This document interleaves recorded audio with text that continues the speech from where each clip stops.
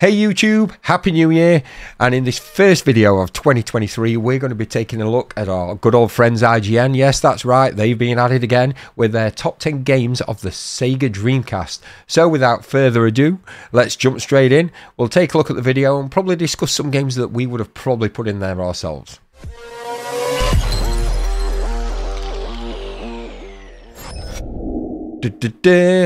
Okay IGN, hit me. The Sega Dreamcast was one of the most innovative consoles ever. It also marked the end of an era. Aware that its time in the console business was almost over, Sega said to hell with it and went all in on fascinating, weird experiments, from the delightful rhythm games like Space Channel 5 to strange curiosities like Seaman. In compiling a list of the 10 best Sega Dreamcast games, we sought to create a snapshot of the Dreamcast legacy, which encompassed everything from burgeoning online play to wild peripherals. We kept the focus on North America for the most part, which meant omitting many of the excellent shoot-'em-ups from Japanese video Okay, so this is mainly North America as well, so we do have to take note of that. game developer G-Rev. But we did manage to sneak in Rez, a pioneering rhythm game that was always meant to be on Dreamcast. The Dreamcast is long gone, but the games listed here live on as some of the most beloved games ever made. What a console. Here are the 10 best Sega Dreamcast games of all time. Here we go.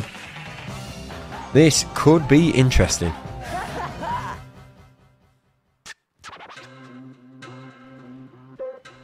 A spin-off of the House of the Dead 2, the Typing of the Dead was initially designed to improve one's typing and practice how fast one can type.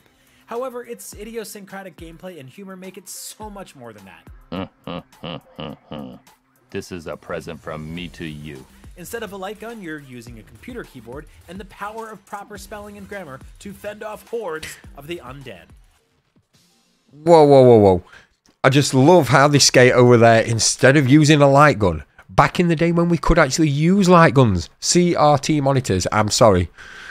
Yeah, Typing of the Dead, can't take it away from it. Great game, but the original House of the Dead 2, arcade perfect mate we had on the Sega Dreamcast with the light gun is one of the best shooters you will play. Wow. And they've gone for Typing of the Dead instead. The Dreamcast didn't have many RPGs, but the ones it did have were good.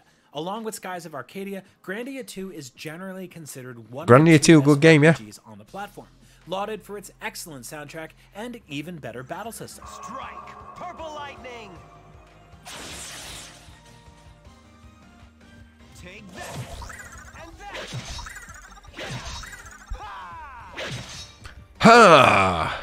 While Grandia itself has faded, its mechanics have sprung up in a variety of RPGs over the years, from Ubisoft's Child of Light to Penny Arcade's Oh, Child of Light, Rain-Slick fantastic. Precipice of Darkness. Grandia 2 was also one of the best-looking games on the Dreamcast, filled with high-quality magic spells, special attacks, and other Best-looking touches. games. It was a noticeable It's a brave cut above statement. what was available on the PlayStation at the time, especially during its most elaborate attack sequences. Its visual luster has faded in the years since, but it's still good fun to play, as demonstrated by the recent remaster. It remains worthy of the Dreamcast legacy. I'll stick that in there, yeah. The Dreamcast Phantasy Star Oh, now Online then. was a rebirth for the brand.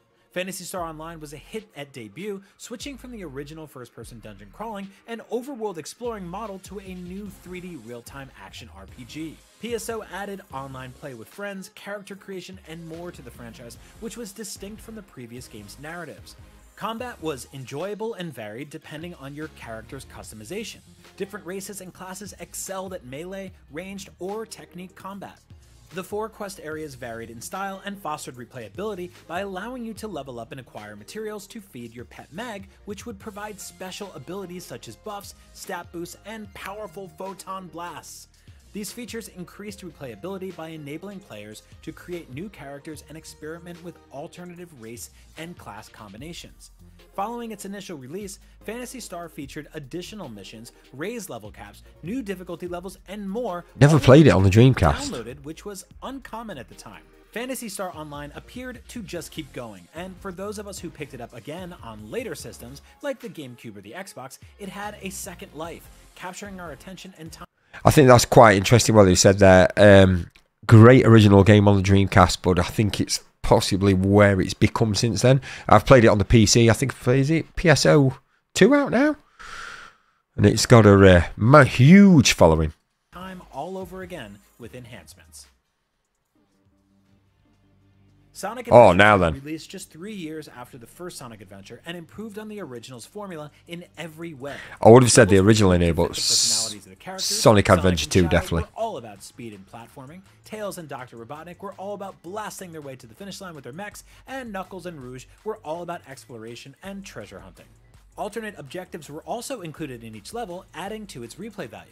The Chow Garden improved upon its return and was a fun distraction where you could raise and train Chows to complete in races and karate. A 3D version of Green Hill Zone was available as a reward for those who collected all 180 emblems by earning. I can honestly say I never did that. There were also Maybe something we need to do on the channel. head-to-head modes in which you could race on foot, fight in mechs, embark on a treasure hunt, or race in go-karts. Sonic Adventure 2 also featured some of the best music in the franchise's history. There's a reason songs like Escape from the City and Live and Learn were saved for the finale and encore in the Sonic 30th Anniversary Symphony. Produced in part by Tetsuya Mizuguchi, Rez. who would later be known I can for his honestly work say I've on never games played like it. Lumines and Tetris Effect, Rez wasn't just unique, it was cool.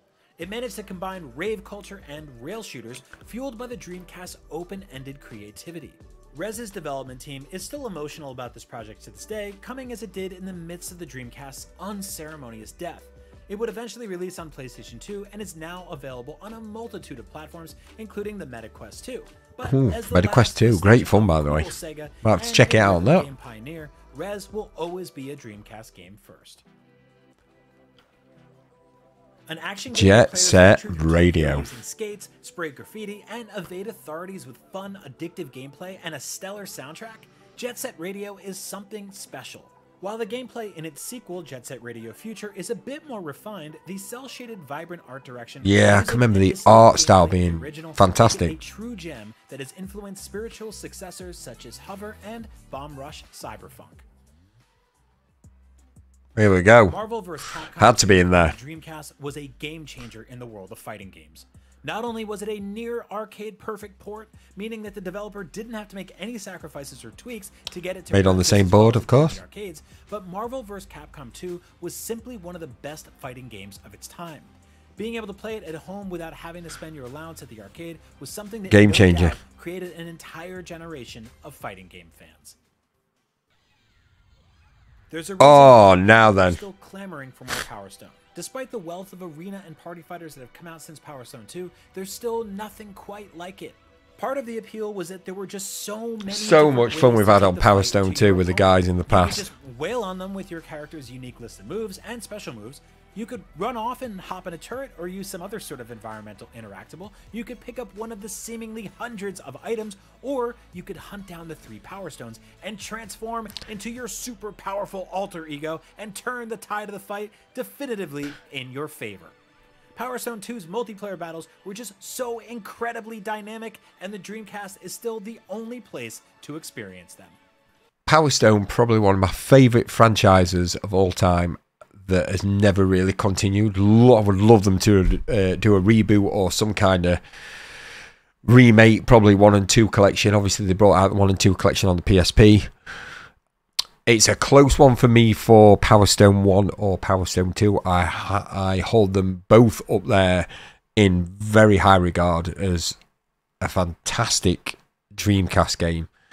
Power Stone 1 maybe more for the solo play. Power Stone 2, fantastic party game. Before the likes of Smash Brothers or anything like that came out. Great game. There's a lot that makes Skies of Arcadia one of the best. Skies of RPGs Arcadia, of I've the never Dreamcast actually era, played it. but the #1 reason is its sense of discovery and adventure. Skies of Arcadia is all about being an adventuring sky pirate, discovering new lands, recruiting new crew members to your ship, and, you know, stopping an evil empire from destroying the world with ancient weapons.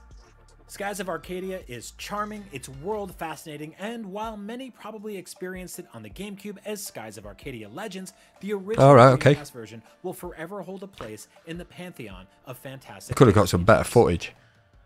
#1. Oh, wow. Now we're talking. Still one of the best fighters ever made. When it came to the Dreamcast, people were still pumping quarters into machines across the world. Sorry to stop it there. just let's remember at the end of this video what the guy just said. Soul Calibur is one of the best fighters ever made. World to play, but somehow you got a better version at home with new features and better graphics than the original. To get such an amazing version on a home console was really special, and to this day, the Dreamcast version of Soul Calibur holds up as one of the best things about the console. If you've never tried this tale of souls and swords, you are missing out on something. What a game.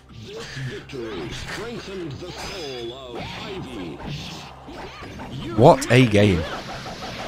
And not just because I like fighting games, by the way. And there you have it, our picks for the top 10 Dreamcast. Many reasons which we'll Have we discuss. missed any? Did your favorites make the list? Sound off in the comments. Did your And for favorites top make the 10, list? Check out our top 10 Wii U games of all time or the top 10 best PS5 games. And for everything else gaming, you're already in the right place, IGN. KO. Okay. Major point there. What I should remember. They say, or the guy says, Soul Calibur is one of the best fighting games ever, and yet it didn't make it into their video of the top 10 fighting games of all time, which we also did a video on a couple of months back, which is very interesting. So it's a little contradictory there. However, I do admit that I feel like they've picked the correct game, not just because I love fighting games, just because I think of what it did at the time. Both in a bit of, there's mixed views here for me. It's a bit of a sad and a good thing. Soul Calibur was a far better version than what you actually got in the arcade, what came to the Dreamcast. The graphics was better, it played better, it was far superior than the arcade version. Point number one, great thing. Point number two, it started for me the downfall of what we would know as an arcade today, because it's around the time when home console versions, mainly the Dreamcast, made that possible with the Naomi board. You were actually getting arcade perfect ports of games in your home, which no longer made you the need to go to the arcade to play these better games. Not like when you had a Dreamcast, a Commodore, sorry, not a Dreamcast, not like when you had a Mega Drive, or even later than that, Commodore 64, but all the games were so much better in the arcade, the graphics, everything, the experience. The Dreamcast for me was the start of that sort of, the difference of that taking over from home console to arcade, and then obviously after the Dreamcast, then you've got the PlayStation, PlayStation 2, sorry, and onward to what we have these days. Graphics far superior to what an arcade can give you, even though you don't get that experience. Now it's all about online gameplay, things like that, and not so much as socializing in an arcade as such. But back to the top 10 games. House of the Dead, Typing of the Dead, I would have definitely put House of the Dead 2 instead of that. There are a few strange ones in there. There's a couple of them I haven't actually played. MVC2 made an appearance in there, which is great. Sonic Adventure 2 I would have definitely gone for over the first one. It improved everything about the first, made it so much better. However, there's no Code Veronica in there. Resident Evil Code Veronica, which I would have definitely put in there. I thought it was a Dreamcast classic. And no Shenmue. No Shenmue, which was one of the best Dreamcast games on there. And also they brought Shenmue 2 out, which I never actually played the second one, but that was groundbreaking in its time. So for me, I feel like there's a couple what they've probably missed out there. Some of the others you could probably see, you've got your Crazy Taxis, your Sega Bass Fishings. They were all ports of arcade games, don't get me wrong. But I think the games what they put in there, what were ports of the arcade games, probably surpassed them vastly, really. I don't know if there's any others what I would put them. You can't even really say Sega Rally 2 because the port of that wasn't actually that great, I didn't feel, on the Dreamcast. The arcade experience, sitting in the car, you can't really get rid of that. But hey, Soul Calibur 1, they've actually recognised it as one of the greatest fighting games of all time, even though they didn't put it in their top 10 fighting games of all time. But guys, let me know what you think of IGN's top 10 Dreamcast games of all time, and more to the point, if there's any games what you would have included in there yourself, let me know in the comments down below. As always, thanks for the support. I hope you've all had a great new year. Peace, and we'll see you in the next one.